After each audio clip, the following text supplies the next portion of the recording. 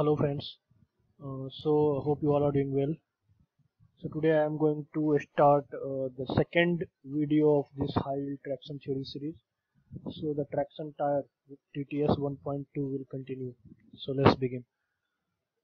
So in the first video I have explained about this little bit history of tire, how it all started. Then little bit about tire type on the basis of tire threads. All 5 types I have explained from R1 to R4. Then I have explained the tire type on the basis of construction. There are 2 types: radial tire, radial ply tire, and bias ply tire. So if you have not watched that video, then please stop this video, first go back and watch first video, then come back and again start this one. So today I will start with tire internal construction. So this will be same for radial tire as well as bias ply tire. Okay, so for better understanding of you, I have put this figure over here. So if you take a section of this tire, it will look like this. Okay, so this is, even though a self-explanatory figure, I will explain it. So this is one more figure over here. So if you see here, this is the center line of the axle or tire. Okay, so from here the rim starts. So this is basically the nominal rim dia. From here, this point, this line to this line. Okay, so this is your nominal rim dia. Okay, then there will be some metal construction over here, which we call flange. So this will be your flange height, and from here your tire rubber material will start, rubber construction will start. So this area we call it section height of the tire. Okay, so these are very important terms. Please note it down somewhere. Just note, make this figure a sketch and then note all these important terms. So this height is called section height, and this width of this section is called section width. Usually we note it by a small b, the section height by a small h. Okay, so this radius is called a static loaded radius. Loaded radius means you take a tire, just come to this figure. This is a tire, unloaded tire. There is no load coming on this tire. So here it is point contact with the ground. Okay, this area is lifted up. Okay, so this is overall diameter of tire. And if you put some load, then there will be some deflection in the tire, and this whole area will touch the ground. So it will be a line contact now, or area contact now, and due to this deflection, this tire diameter now reduce. You can see this tire diameter is lesser than this tire diameter. So static loaded radius will be less than the unloaded radius. Okay, and the difference will be due to tire deflection. Okay guys, so here in this figure also you can see that this is a deflection which we represent with delta. So basically if you have to see the overall tire dia, then from this point, right from the deflection up to the top point, this will be the overall tire diameter. Just see this, pause this video, see this figure clearly, and just imprint this photograph in your mind. Okay, so that just see it, sketch it on your copy 2-3 times, 5-6 times, so that it will be imprinted in your subconscious mind, and you will never have any doubt whatsoever if any question will be asked from this tire construction and tire size. Okay, so this was the tire construction. Now you might have seen some numerical numbers are being written on the tire. So how to identify what is the diameter of tire and what is the radius of tire and what those numbers signifies. So this is called tire designation. Okay, so as I have already explained to you that there are 2 types of tire, radial tire and bias ply. So both this radial as well as bias ply tire will have different designation. So I will explain it. The first designation I will explain for radial tire. So this is a radial tire. I have highlighted this designation. So here you can see it's written as 18.4 R46, and below it is written 480/80 R46. So R means radial tire. Okay, so this is in different unit and this is different unit. This is a standard unit and this is metric unit. So what is the meaning of these two? So in a standard designation, this 18.4 means the tire section width in inches. So if it is written 18.4 R46, it means this tire section width is 18.4 inches. R means radial. Then this 46 means nominal rim diameter in inches. So these two are in inches. So this is an important concept. Please remember it. Okay. So this is how radial tire is being designated. And below this is the metric method in which this 480 is tire section width in mm. Then this 80 is aspect ratio. Then this R signifies radial, and this 46 means rim diameter in inches. Then what is this aspect ratio? So guys, if you come here in this previous figure, here it is written aspect ratio as section height divided by section width. So it is a dimensionless number. Usually we express it in percentage. Usually it lies between 75% to 80% depending upon tire to tire and tire manufacturer to tire manufacturer. So basically this will be given by tire manufacturer, and it is a ratio of this section height divided by this section width, and it is an important ratio which you need to remember. So remember it, that aspect ratio is a ratio of section height divided by section width. It could be asked in your exam. Okay, so moving ahead, we have seen this radial tire designation. Now this area you can see over here. I am moving my cursor over here. This is not clear, but something is written over here. That is written thing is 155 A8. So this 155 is nothing but load index value, and A8 refers to the speed at this load index. So what is this load index value? This number represents the maximum load capacity of tire. This is being given by tire manufacturer, and this speed symbol A8, AN, A9 represent the maximum speed at which this 155 or 156 load index is applicable. So this one example I will show you after I will explain this bias ply tire. So next designation is bias ply tire. So bias ply is designated like this, as for example 18.4 dash 38. So if dash is there, then it denotes bias ply. If R is there, then that denotes radial ply.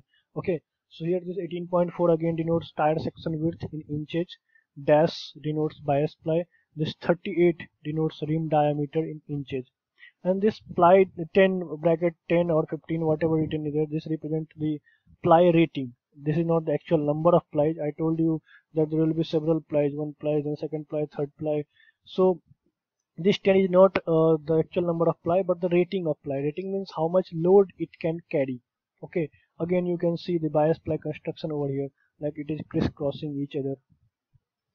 Okay, moving ahead, I told you that I will show you one example of that load index. So this table I have put it here from Goodyear Tire Company. So this is international load index number. So you can see there are three things here. One is load index, then corresponding kg, corresponding weight given in kg as well as in pounds. Okay, so if load index number is 80, it means that that tire can take maximum load of 450 kg. So in previous example we have seen some 150, 160 kg. So if load index number is 160, it means that the tire can take up to 4500 kgs of load. Okay, so this is the significance of this load index number. I hope you don't have any doubt now. Other than this, you might have seen some stars has been made on the tire. So this is a standard representation. If tire has one star, then it means that it will have maximum inflation pressure of 18 psi.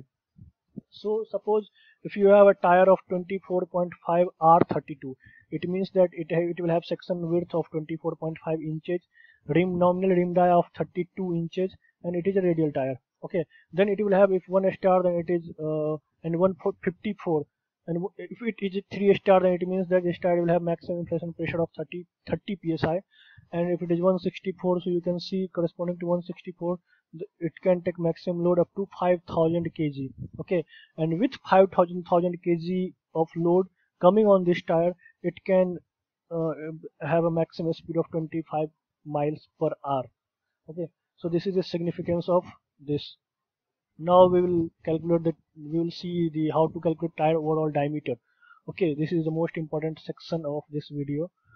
So for example, I have taken the same radial tire 18.4 R46, which I have shown you in last slide. So just I told you to remember this video, this photograph.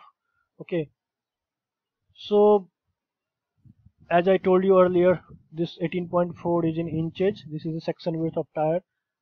Okay, the first step will be to calculate section width. Second stage is nominal rim dia 46, so it is 1168.4 mm. Then aspect ratio, as I told you, it will be in the range of 75 to 80%. So here it is given 80%. So considering that, this section height will become 80% of your section width. Okay, so overall tire diameter will be basically this nominal rim dia d plus twice of section height. Okay, this is very simple thing. Now here you can see there is also deflection, then some flange height is there, but for your examination purpose you can ignore these two things, because they will not give you deflection value as well as they will not give you flange height, because flange height will vary from tire manufacturer to tire manufacturer, as well as it vary from tire to tire. Usually it will be flange height will be 10% of nominal rim dia. So if you are working in a tire company and you want to calculate, and if you don't have any data, you can take flange height as 10% of nominal rim dia. Then you can increase nominal rim dia by 10%. That will be your actual rim dia, and then you can add twice of h to get overall dia. But for gate examination purpose and for your semester examination, you can ignore this flange height and this deflection for your tire overall diameter calculation. But if in the question paper they have given deflection value and flange height value, then you have to add flange height into twice of flange height into your nominal rim dia to get actual rim dia, and then this 2h. Okay, so this is how we calculate overall diameter of the tire. Now this will be same for both bias ply as well as radial tire. The method will be same. Only difference is in radial it will be R, in bias it will be dash. So in GATE 2009 they have asked this question. They have given 13.628 tire and with 0.75 aspect ratio, and you have to calculate the diameter. You see here it is given undeflected tractor. As I told you, there is deflection, so this is deflected tire, but they will ask you only undeflected tractor. So how to calculate it? So the given data is section width in inches 13.6. Then second step nominal rim dia. Then third step aspect ratio is given 0.75. So with the help of aspect ratio you will calculate your section height. So after getting your section height, you can calculate your overall diameter, which will be nothing but nominal rim dia plus twice of your this section height. Okay guys, so here it comes 1.23 meter. So the correct answer of this question will be option C, 1.23 meter. So this is how we calculate tire diameter. So if you have seen the first video and second video, then hopefully I have covered each and everything related to tire.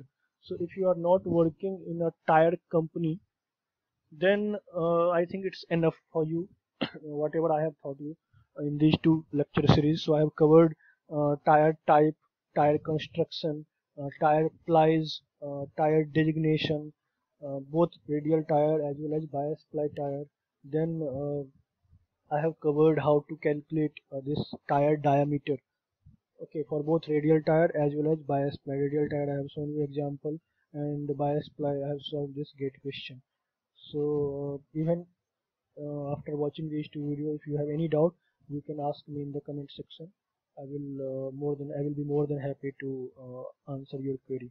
Okay, so next videos I will start on basic traction theories.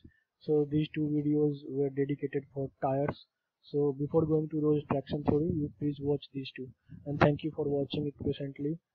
Please like and subscribe this channel for more video, and please spread the word. Thank you very much guys for watching this.